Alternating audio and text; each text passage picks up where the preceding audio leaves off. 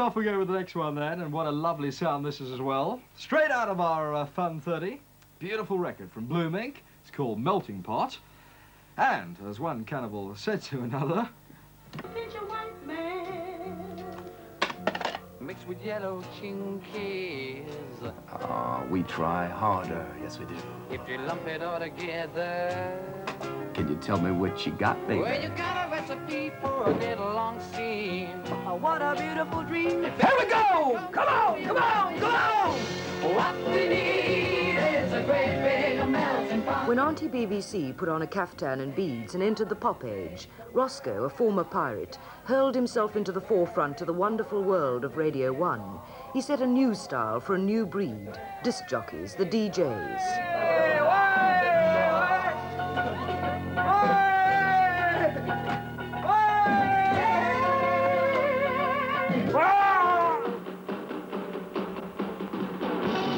They're not just the pop princes of the transistor kingdom, but also the theatrical bouncing presenters who work in ballrooms, discotheques and even pubs, the frontmen of a very, very commercial industry. In America, top DJs are superstars themselves, on a par with the pop idols they promote. It's down to your weekly disc game. This is Mark Bailey wishing you a very good evening. Welcome once again to the top-ranked Croydon Suite.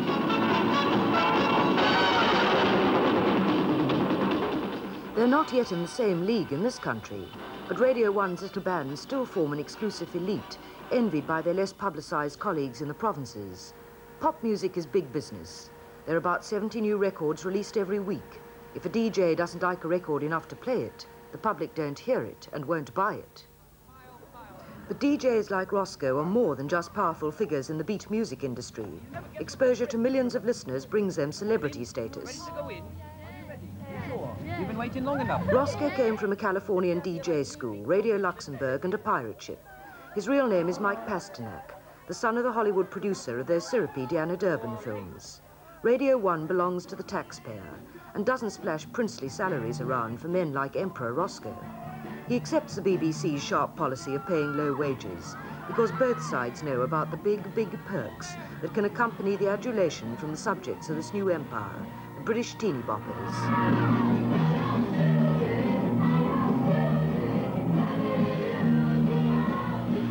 I listen to him and I like listening to his voice and I get carried away like. What do you mean you get carried away? Well, I just hear his voice and I just imagine him, and it's really great when you put it together like. When you say you imagine him doing what? Talking to you? Talking and smiling and all his actions with it, it's just good. And where do you usually listen to this? In the bedroom. It's always nice to have everybody around here on time. Have you got some reggae? Yeah, you want some reggae? Which one do you want? Which one? Anyone? Okay.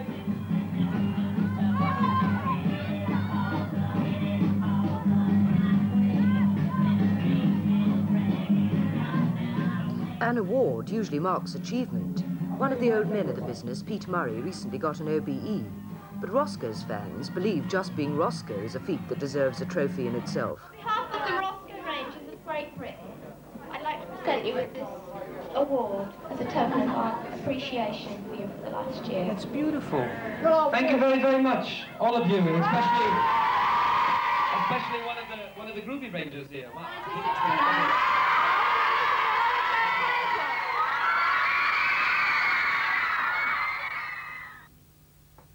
No, it isn't that well-known commercial. Well, the time is 5:30. You're listening to the BBC to radios 1 and 2.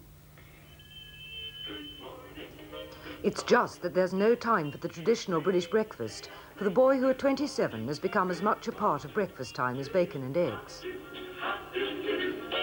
When the family gathers close and the sun is shining bright, now the milkman's on his way, it's too late to say goodnight. So good morning, good morning. Tony Blackburn, a doctor's son, went to Britain's most expensive public school, Millfield, then a course in business studies, 3 years as a singer with a dance band, a stint in pirate radio, before becoming, as he proudly calls himself, the Mary Poppins of Radio 1. He doesn't smoke, seldom drinks, votes Conservative, and after every show phones his mother in Bournemouth. The running order is planned by the producer after consulting Tony, but he's the only DJ on Radio 1 who doesn't have a producer at his elbow during the programme. The show is unscripted, although his grown jokes are written down in red exercise books, which he keeps handy.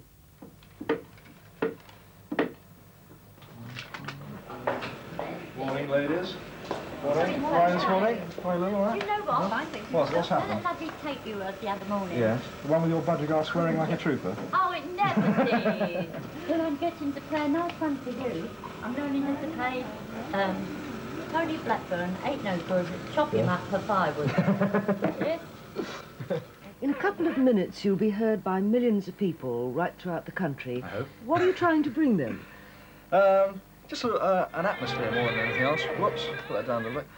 An atmosphere more than anything else. I think a sort of a fun sound. I like to think of it as fun radio. In other words, a lot of people wake up in the morning feeling absolutely terrible. And I like to make them feel just a little bit happy before they go to work. This is really the idea of the thing. Right. Henry Prine and his quartet and Monon bringing us to the parting of the ways on Radios 1 and 2. Time now exactly 7 o'clock.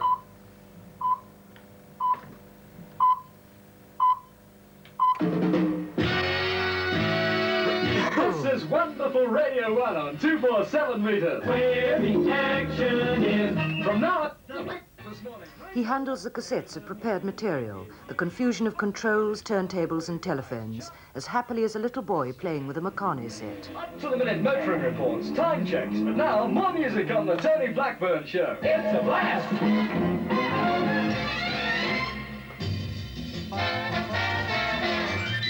Radio! Yippee!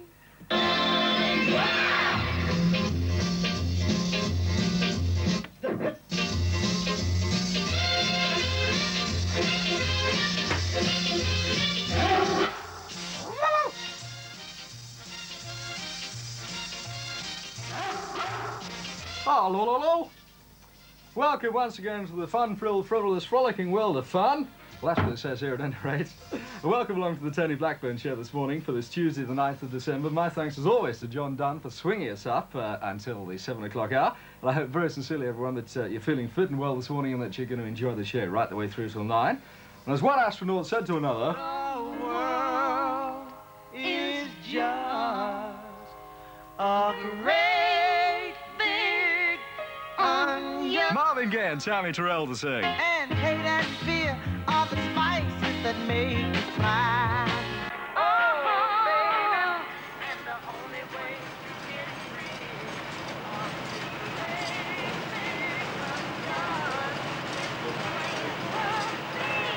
until it's done.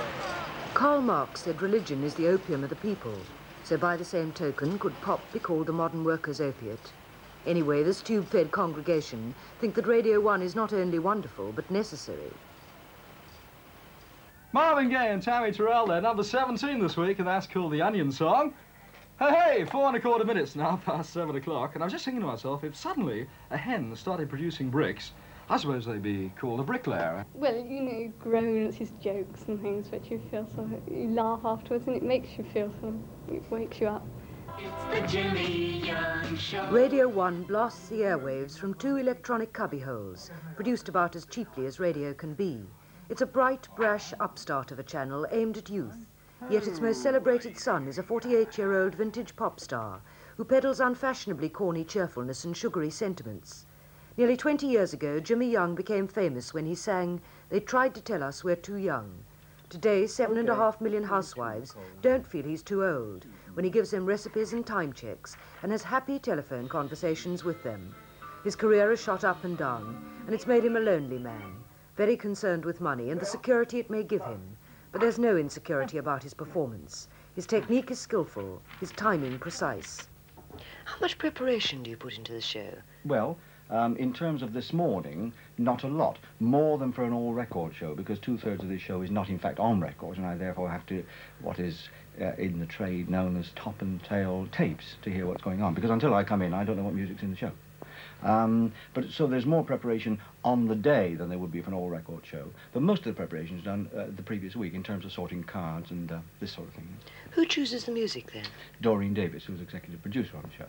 This is an arrangement that we had right from the start, whereby, as far as I'm concerned, this is a personality type show in which I establish contact with the people at home, and Doreen supplies the music.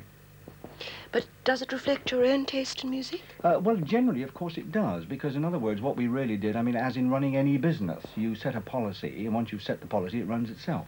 And when it doesn't run itself, you change it. Do you listen to much music when you're away from the studio? Not a great deal, and if you listen to 2 hours every morning, neither would you.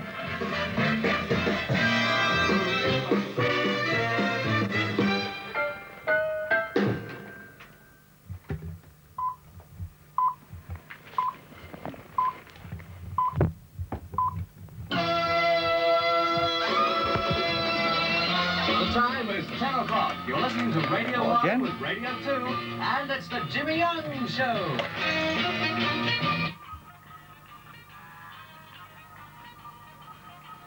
Morning all, and very warm Wednesday type welcomes to one and all. Definitely outside a little touch of the TTT. It's turned terribly tatered.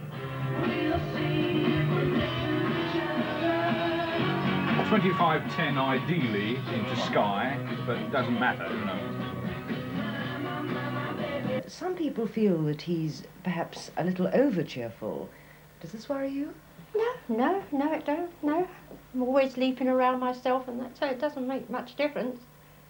When you say always leaping around, do you dance to his music that he plays? Well, I have a jig. Coming up. Oh! It's a test of my expertise, isn't it?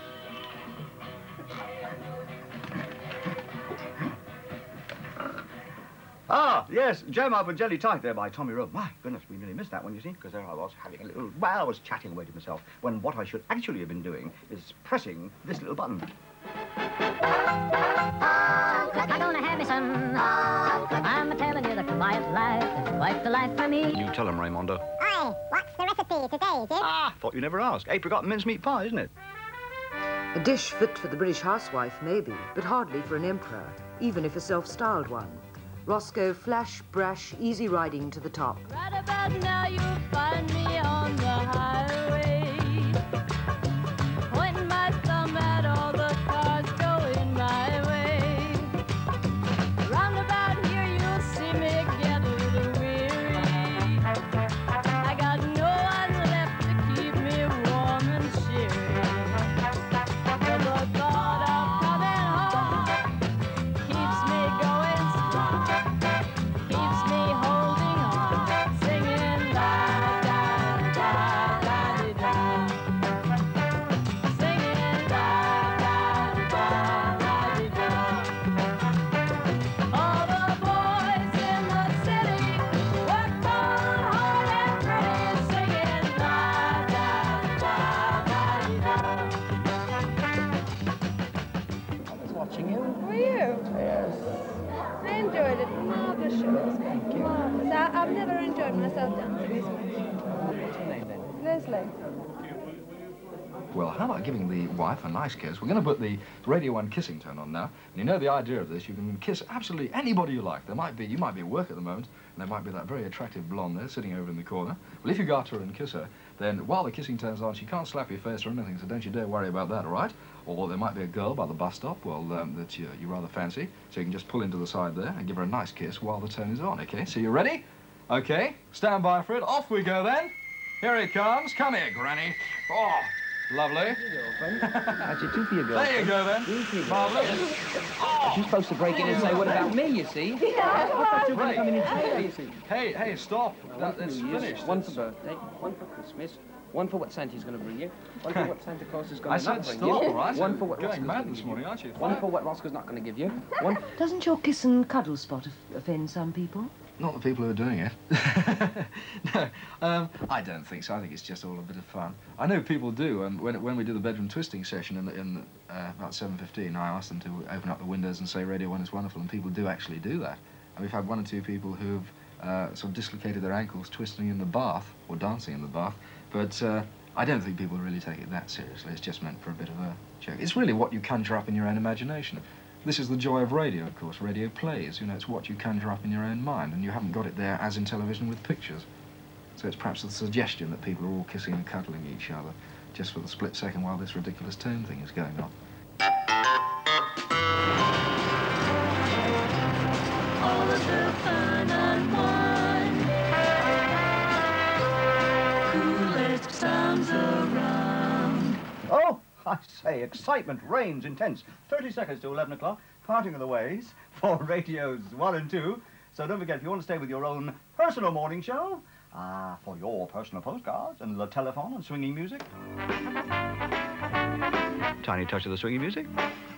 247 meters, that's where you want to be. Radio 1, 247, where the JY show will be leaping away all the way, TTT, through till 12. To many, Jimmy Young may be a square peg in a square hole, but his fans have made him Radio 1's most highly paid DJ, and the only one to have his own postroom in the BBC. Irene Cook, part secretary, part disciple, believes that Jimmy Young plays an important part in the lives of British housewives. You're in charge of Jimmy Young postroom. How many letters and postcards do you get every day? Every day, roughly 400 to 500. What do you feel they gain? I think the warmth of his personality makes them feel that he is really talking to them, mentioning their name and just the odd little bit of chat, you know. And this warms them through and through. I can only believe that, because they say they have felt, you know, somehow so bright, and everything has been so easy for the rest of the day. I can't quite pretend to get into that sort of mentality, but they're perfectly sincere about it. People think that Jimmy Young and people like this should be taken off the radio and sort of burnt at the stake and all kinds of things like that, which I think is wrong, because obviously people like Jimmy Young and enjoy what he does, and his programme's aimed at housewives. John Peel, the stormy petrel of Radio 1, who infuriated Harold Wilson when the government's Biafra policy was criticised on his programme. He shocked listeners too by admitting he'd suffered from VD and discussing the beauty of women's nipples. He joined Radio 1 and soon became the pop underground's champion. On his show, he's as likely to play a Korean Buddhist chant as the Beatles' latest. If you listen to Radio 1 for an entire week, or a year even, you won't hear anything at all that relates to anything that's going on. You know, it's just all this incredibly predictable sort of porridge, really, just meaningless stuff. And I think it would be better if it related to things that were going on, if it was more immediate, because this is where radio scores over the other media, in that it can be immediate, it can be right there, you know, it's what's actually going on, what's happening. And it should be much more flexible than it is, because now you can turn on the radio at any given time, and you know exactly what's going to come out of it. You know, it's just, hi, great to be with you this morning, we've got some knockout sounds, or whatever time of day it is, you know. And you don't learn anything at all from listening to it for an entire week. And the music, of course, is basically, I think, pretty dismal. Radio 1 excites. But John Peel's views don't prevent him taking home his £40 a week salary from the man in charge, Douglas Muggeridge, who, like Peel, was educated at Shrewsbury, but unlike Peel, didn't start pop life as a pirate, but came from the ranks of the overseas service when last year, at the age of 40, he was appointed controller of Radios 1 and 2.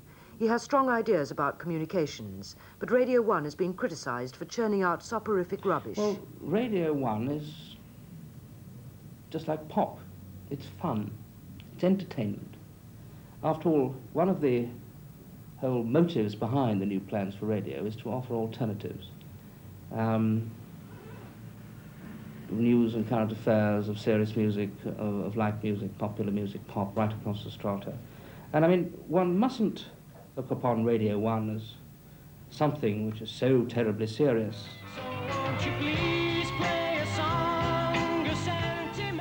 Kenny Everett is the enfant terrible of Radio 1, a sort of DJ Spike Milligan. Hey, I went to see the Director General the other day. You did, sir? Oh, yes. Very good friend of mine, the old Durgeon, you know. We have tea together. and you should see the pad he's in. Oh, my God, I entered trembling footsteps.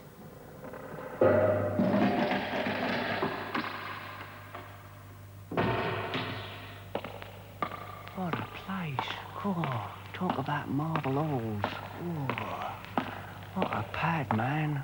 Oh. And then suddenly, I was stopped in my tracks by the voice. Stop. This is the voice of Mugler Stuggeridge, the great king of the wireless waves, whose word is law, and whose voice puts fear in all that hear it.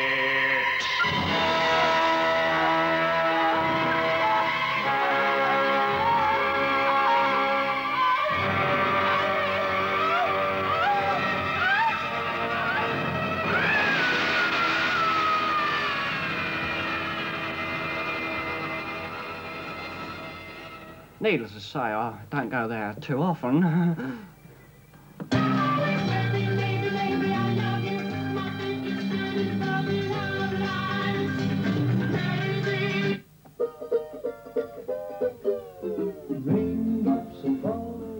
Kenny lives in a basement flat with a Great Dane called Bosie, Smokey his parrot, Snuffy his cat, a Chihuahua known as Bo Bells, and his wife Audrey. The 24-year-old son of a Mersey tugman, he's been called the first genius of Radio 1 by Robin Scott, the original boss and founder. Yet he's been hauled over the coals by Auntie's top brass for publicly pushing the cause of commercial radio.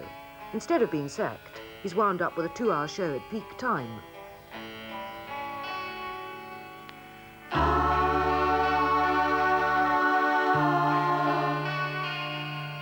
Because the world is round, it turns me on.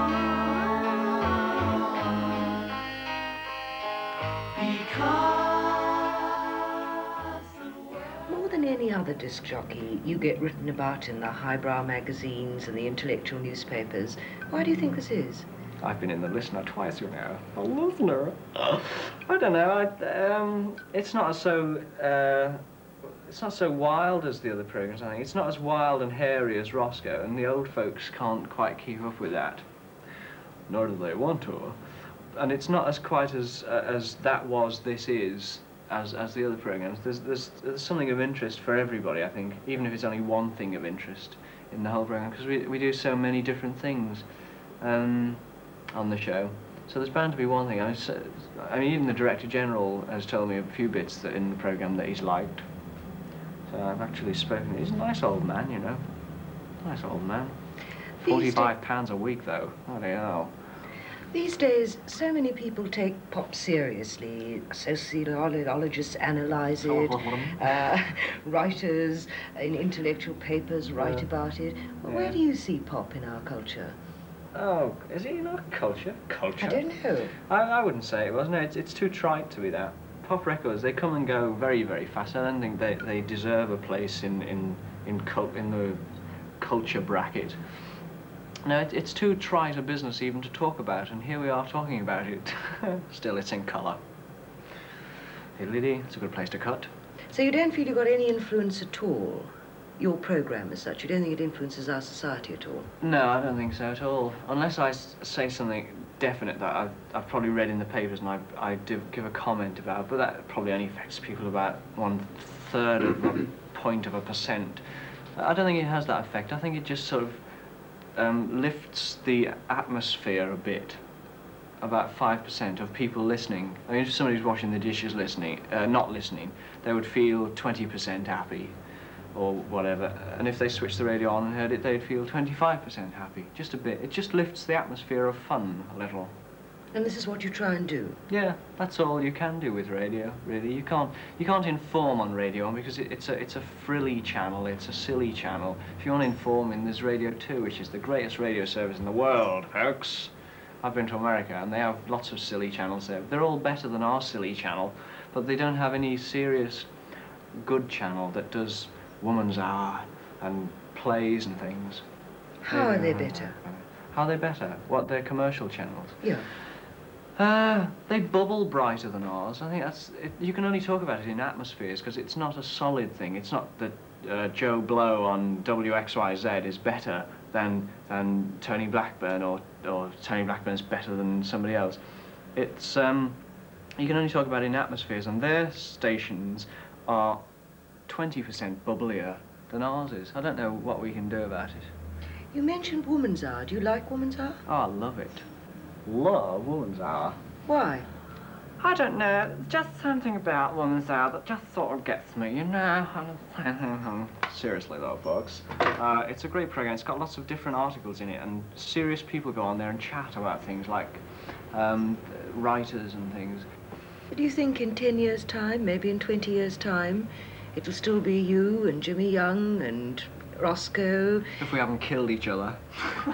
No, I don't think so at all. I'll definitely give up before I crack. I don't think we can keep going that long. People would, I think, would put up with us, but I don't think we could last out, because it's a silly job when you think about it deeply, and you can't go around not thinking deeply all your life. When you really think about it, you think, oh, why aren't I doing something really useful, like building hospitals, or at least playing a musical instrument or something? And after a while, you just get depressed about it. That's why I do so many bits in my program. I do so many prepared things, so that to stave off the feeling that I'm parasiting on the medium, you know. I like to feel as though I'm actually taking part in it instead of just playing records. Oh, nice. How in there? Oh, well, to work. The state they leave this studio in is just disgusting. Right. Hello. And welcome. This is where it's all done, you see. This is the radio studio that the DJs have built. Tape recorders, there are panel here, tea, coffee, sugar, and gramophones. And this is where I come alive. I'm a drag outside the building, but in here, the whole world is my oyster. Today, the BBC. Tomorrow, ITV, if they'll have me. Excuse me, sir. Basement Bill here. I just wants to know if you want any Revive 45s. Because I'm going down to the basement, in amongst the filth and the muck, to dig you some out. Right, right. Oh, it's me gammy leg, you know.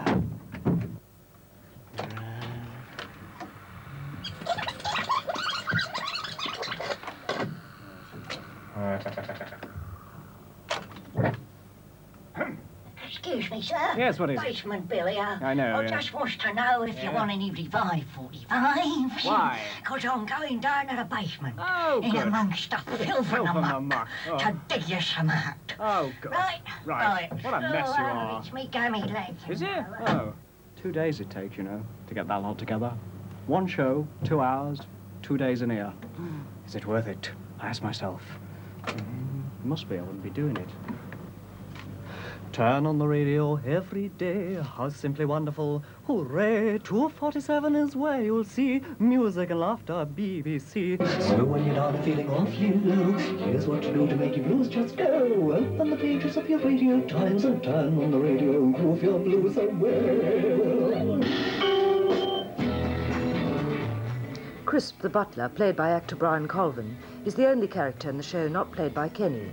Basement Bill and Granny, a 120-year-old nymphomaniac, are only two of the inhabitants in the world Kenny has created. I like to play on the record machine all the popular records that there might have been in the past, so that I can go onto the radio and play them as more the oldies days.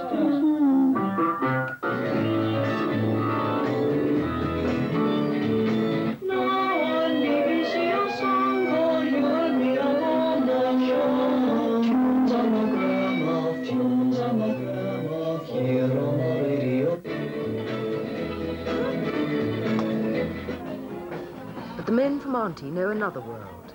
Almost every night of every week, somewhere in London, a record company has a reception. The most sought-after guests are the disc jockeys. They're the link between the music industry and the public. It's where the commercial pressures begin. There's money in it for everyone. The music business is big business, and like most businesses, it's an in-world. During the endless round of parties, DJs meet the same people and talk about the same subject, the rich, rich world of pop. fellas. About a year ago. May it continue in all. Thank you very much. You must have influence, so I'm going to drink. Oh, well. You definitely... Oh, that's very kind of you. It's typical, isn't it? The ice. No, no. That's good stuff in there. Milk. What's that? Add a touch of blue blood and a little bitty bit of red Indian bar. Curly black and pink kids. Don't you call me names. Mixed with yellow chin kids. If you lump it all together, well, you got a recipe for a get-along scene. Oh, what a beautiful dream. It could only come true, you know. What we need is a great big help. A big enough to take the world and all it's got. If you're looking for 100 to go more, turn on coffee, colored people by the score. Hey!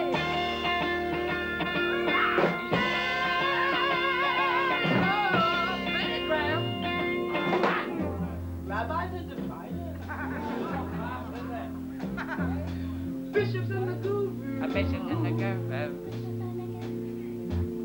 You got the Beatles on the sun god. That's not true. And it really doesn't matter what religion you choose. No, no, no.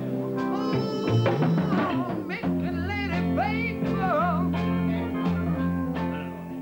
What time do you have for any social life?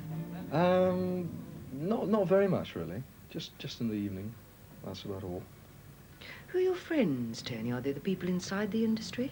I don't really have many close friends. Basically, my friends are the people I work with the whole time. Really, just people within my agency who are immensely nice people, and these are really the people I mix with. I've got a girlfriend as well, who's a bunny. But apart from that, really, I'm a great believer in not having too many friends, particularly within the industry that you're sort of connected with.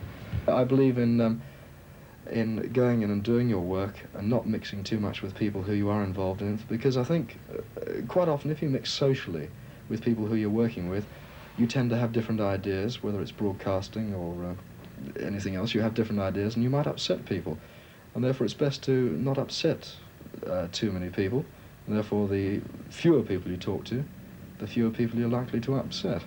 Therefore I stick to myself mainly. A disc jockey's purse bag is always heavy. They're bombarded with records and promotion material.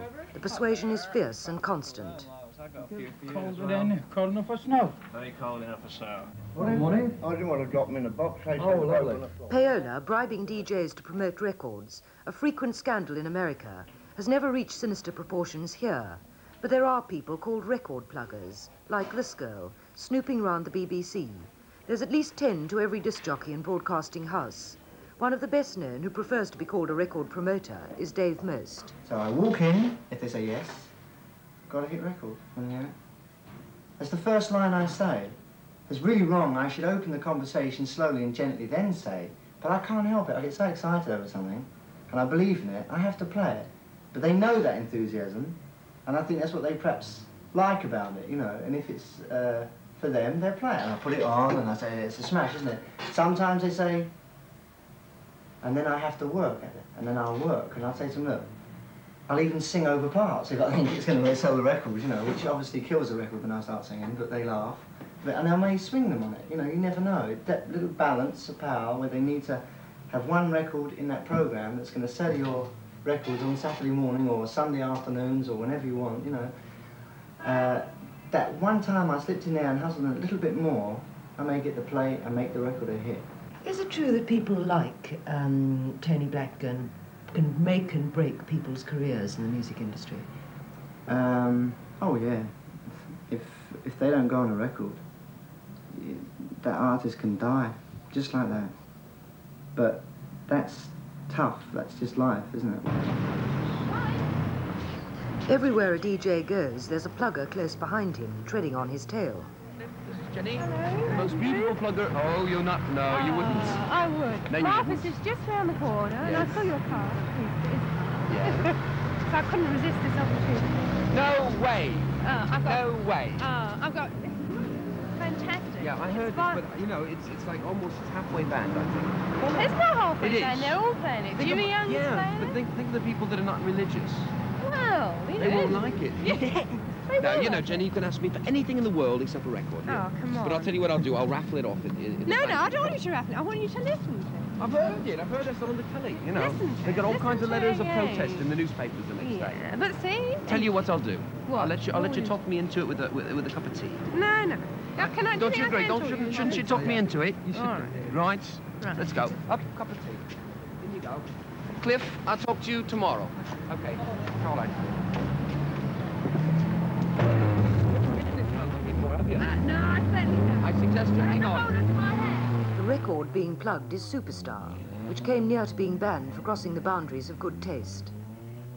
This is a rather funny postcard, actually. Well, it's a letter, really. And it comes from Irene Newman of number 80, Gravel Hill, Addington, Croydon, you see. And she says, "Dear Jim, you are a very foolish man," she said.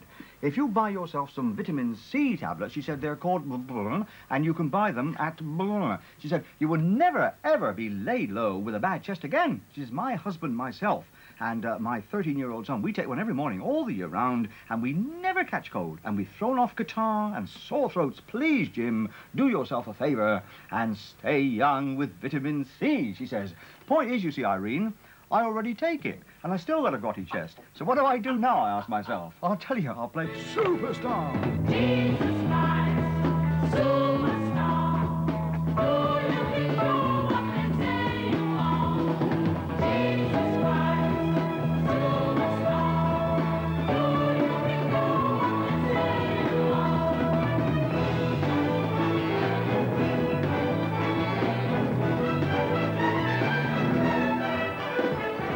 Tell me what you think about your friend. Like all superstars, Tony's every word is avidly sought by ladies like Julie Webb, reporting for Rave magazine. How do you go about chatting up a girl? Have you got a set line of chat? Yeah, I'm the world's worst chatter up, as you know. I just wait for somebody to come and talk to me, usually.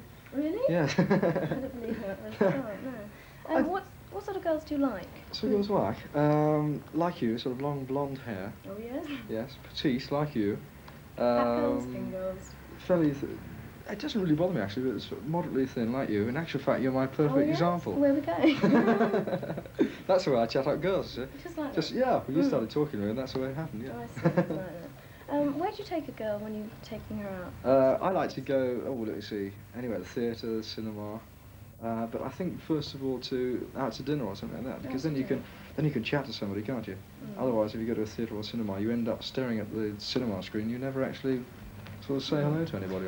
Meanwhile, on behalf of Prod Bill Crozier and Ed Doreen Davis, this is Jimmy Young saying, BFN, bye for now.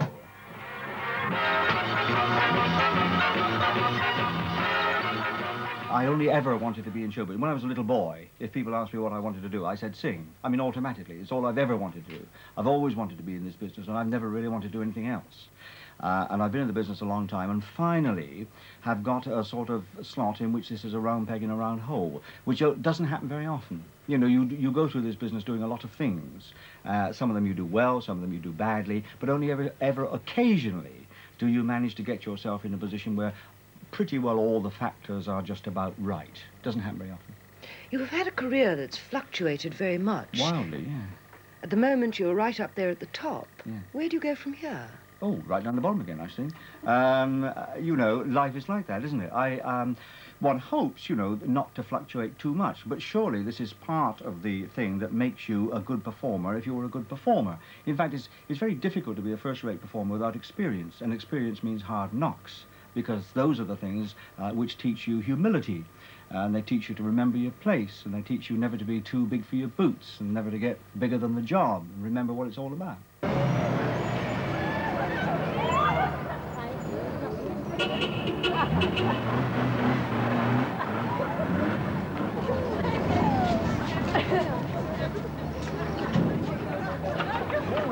I'm late. Will you forgive me for being late? You coming to the program today? Yeah. You sure? Promise. Could you stand as well, please? Emperor Roscoe designed a crest for himself, which looked too close to the real thing for some people up top who got uptight about it. And now the Emperor's announced that he isn't an Emperor anymore, just plain Roscoe. Noel, a glass of water for the Emperor! Oh, you... How's that? All gone. One more? It's not so long ago that it was obligatory for BBC announcers to wear dinner jackets when at work. You know, a man could get electrocuted like that. Roscoe, no one can but be impressed by your energy and your performance. But really, is it necessary? I mean, wouldn't listeners be just as pleased to listen to records? What really is your role? I don't know. I didn't even hear the question. Well, you're a disc jockey. You call yourself Emperor. You surround yourself by this entourage. You don't read have the a royal press. You crest. don't read the press, young lady. I don't call myself Emperor anymore. You called yourself Emperor this morning? No, you thought I did. See, it's power of suggestion. Now, People have heard come Emperor off for it. so long that, let me just put him away, okay? But aren't you just a guy who plays records? No, it's all a constructive thing.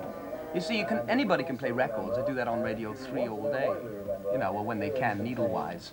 But I think people like to have a little something to kind of distract them at times. Because otherwise it gets kind of boring just hearing records all the time. A lot of stations in the States have failed because all they had was just put records and records and records. Whereas personality is kind of groovy sometimes. It's considerably tidier studio than you had last week. Well, I had a bit of time to clean it up afterwards for once, you see. Yeah, that's almost habitable. Looked as though you had a wedding in here last week. Yeah, well, I told you that was that box, the apple people sent, and that poof, there was a bunch of little things in it. Oh, the furniture is gone. All right. I was going to leave you a pogo stick, but... A real one? Yeah. Oh, very good. I used to have one of those. Came in the mail today. A full... Yeah, the size thing is, I think pogo. it's for kids, because when I tried leaping on it, it just sank all the way into the floor. You know, it didn't have enough spring to bounce me back up again. I used to have one of those when I was a young lad, back around the turn of the century. I'm just on the janitorial staff here, you see, is basically what it's all about. You won't find any in there. See, Klaus. Clean ashtray. Right. Do you want this phone number? Some adoring female, no doubt. Yeah. Anxious. 56063, does that mean anything to you? 5606, wait. 6396? I cannot believe, I simply cannot get used to the idea that people consider DJs to be pop stars and all this kind of thing, because it's ludicrous. I mean, it really is. The comparison I always make is the thing about a book, you know. You buy a book, you need the numbers on the pages to find your place and find your way through the book, but the numbers on the pages are not the book, and the DJs are not radio. An awful lot of them have, unfortunately, become convinced that they are. And so they build up these enormous publicity machines for nothing, you know, which is very strange indeed. You have a picture of Tony Blackburn up there. Yes, well, that's there basically as a cautionary tale, I think, because it seems to me, with the best will in the world, that Tony has become a victim of this star-building DJ thing. And I think it's very sad, because what appears to have happened, and I may be doing him a considerable injustice, but what seems to have happened is that you had originally Tony Blackburn, you know, nice little guy from Bournemouth and stuff, who liked doing jolly radio programs, and was a happy little fella. Eventually, he sort of publicity thing was built up next door to him, and little bits of Tony Blackburn were fed into this machine, you see, into this sort of thing that's built up alongside the real Tony Blackburn. And eventually, for one reason or another, he moved into it completely, you know. So that now, I always get the feeling, and I think he perhaps feels it himself, although he probably wouldn't admit it, that he's like a totally created person, you know, sort of, it's jollity and friendliness of the flick of a switch, you know. You often wonder if he goes to the loo. I think there's more glamour to being a disc jockey than to being an actual artist or a singer. I wouldn't like to be a pop singer, because I don't think there's any glamour to it anymore.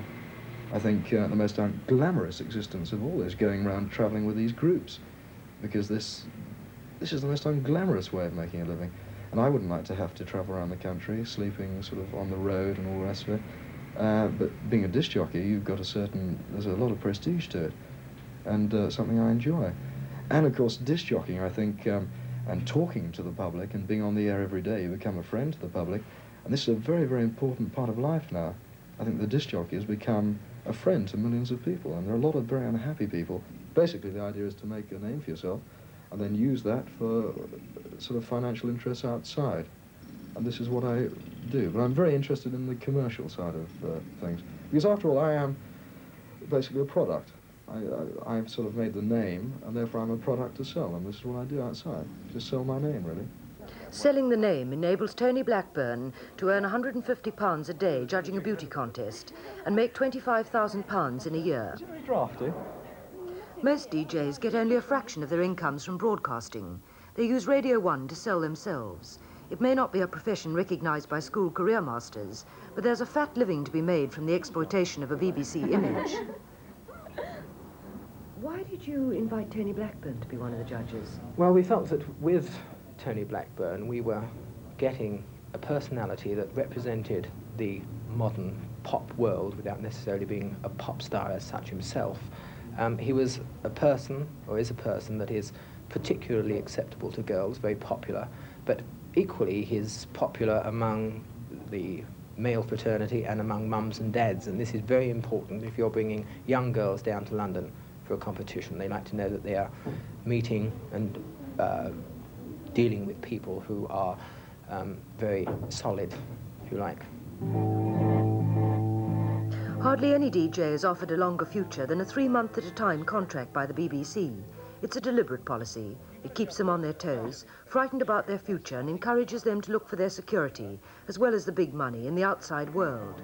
So Roscoe discovers groups, has become a pop record producer in his own right. Hey, come on! Time is money! That's right. What do you mean that's right? Right, My right. money! Okay, Play! right. Play! Roscoe, important writer in this country, has called you the messiah among disc jockeys. Is this how you see yourself? God bless him, whoever he may be. No, that's a bit strong, actually. I'm the best looking, of course, but as far as having talent, I think Tommy Vance is a very groovy disc jockey, but let's just say I have an overall presence that's very helpful, especially with a lot of outside appearances and things. But the fact that you're now spreading your interests and recording and being a production manager as well, doesn't this mean that you're dissatisfied with your role as a disc jockey? In a way, it could mean that. I would say a lot of it has to do with getting old.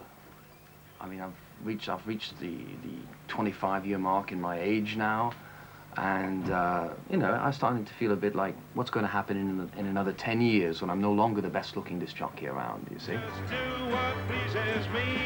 The wonderful world of Radio 1 is frequently criticised, not least by those who mourn the death of the pirate ships.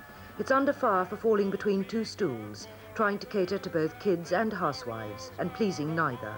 But it's certainly here to stay, and the DJs are part of this new BBC package, selling not only the goods, but also themselves, as they reach for their idea of the sweet life. Are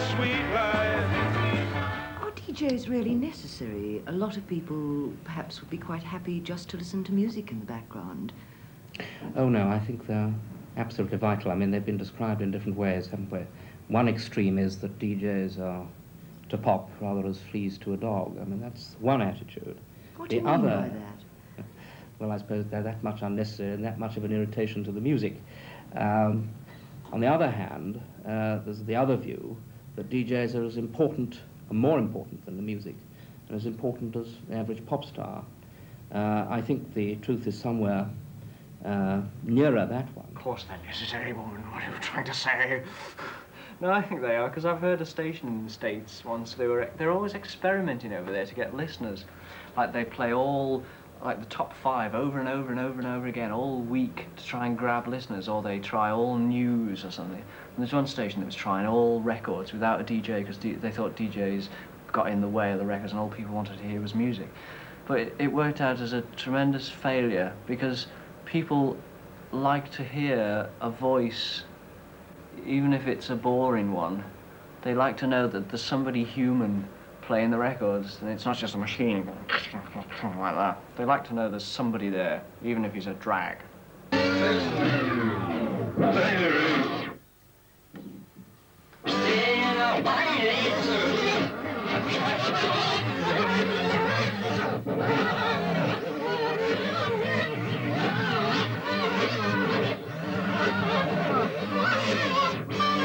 Forget it.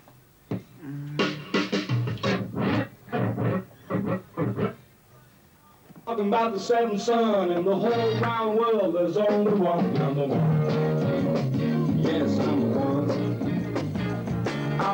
I'm the one, the one they call the seventh son. Bye-bye. Bye-bye, everybody. Bye.